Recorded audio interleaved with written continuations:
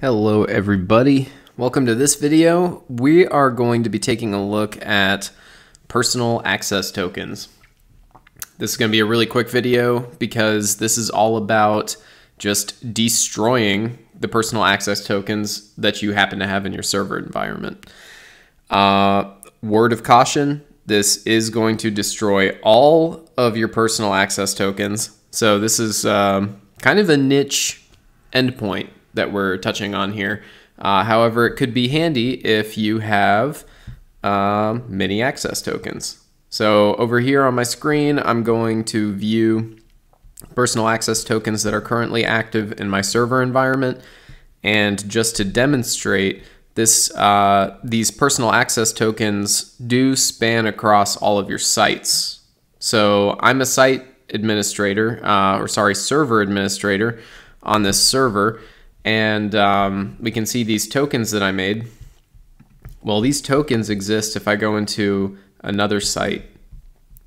So they are not site specific. Do be careful about that. If you are nuking your personal access tokens, you're not just removing them from one site, you're removing them, all the ones that this administrator account made, or that all of your administrators made.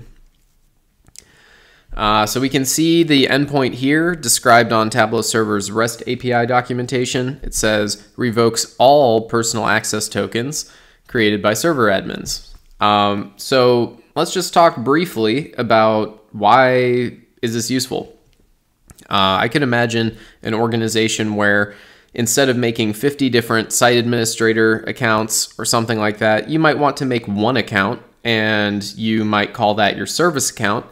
And it might be desirable to, instead of passing out the same username and password to all of the people who use that service account, just have a personal access token generated for each of the different people that might need to use that account. Now, they might all have different personal access tokens, but they're all generated by some server admin on your team or by that account that's the person who's really running that site admin account. So if you're in a situation like that, you have all these tokens, maybe you have a lot of consultants working at your organization who come and go, you might periodically want to just purge your personal access tokens. And in that way, it might be nice to be able to generate these things very quickly so you don't have to get somebody set up with an account. They can use those access tokens to get some kind of job done, programmatic probably, like interacting with the REST API. Maybe they're building a user management system for you that interacts with your Active Directory and automatically creates users on Tableau Server, blah, blah, blah.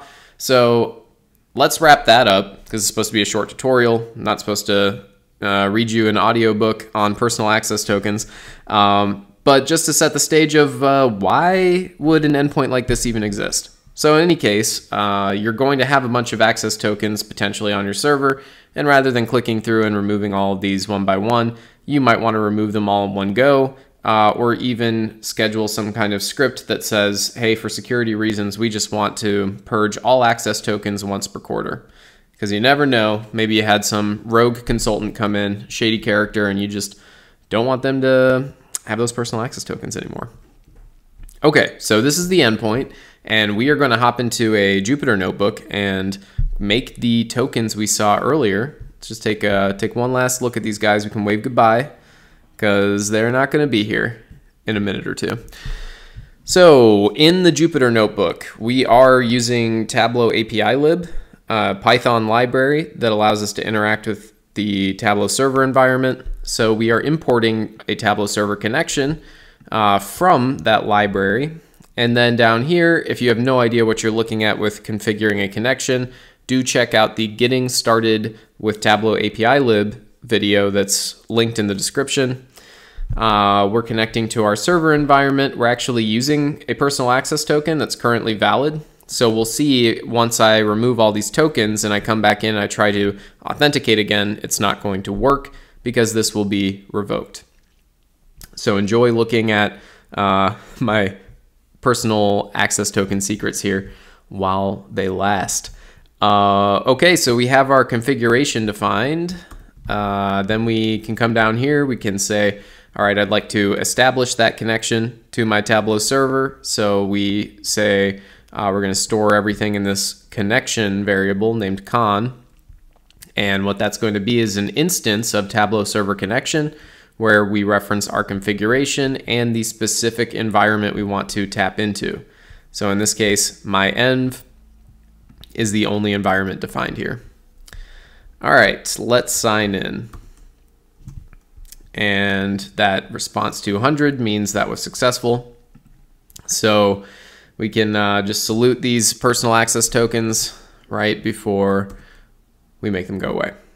So this response, in this case the 204, we could look out here and see response code should be 204 according to Tableau's documentation. So that's good news.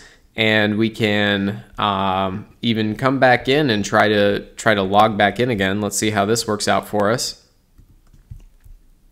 All right, we get a 401 response, which means that we failed to authenticate. All right, so everything is going as to plan. Let's see if we refresh this screen, if we have any more personal access tokens. No, we do not. And if we go back into the other site, we could also verify that those personal access tokens no longer exist here either. All right, that's it. Hopefully this is helpful to somebody out there who's trying to secure all the doors to their Tableau Server environment and get rid of any of those personal access tokens lurking in the shadows.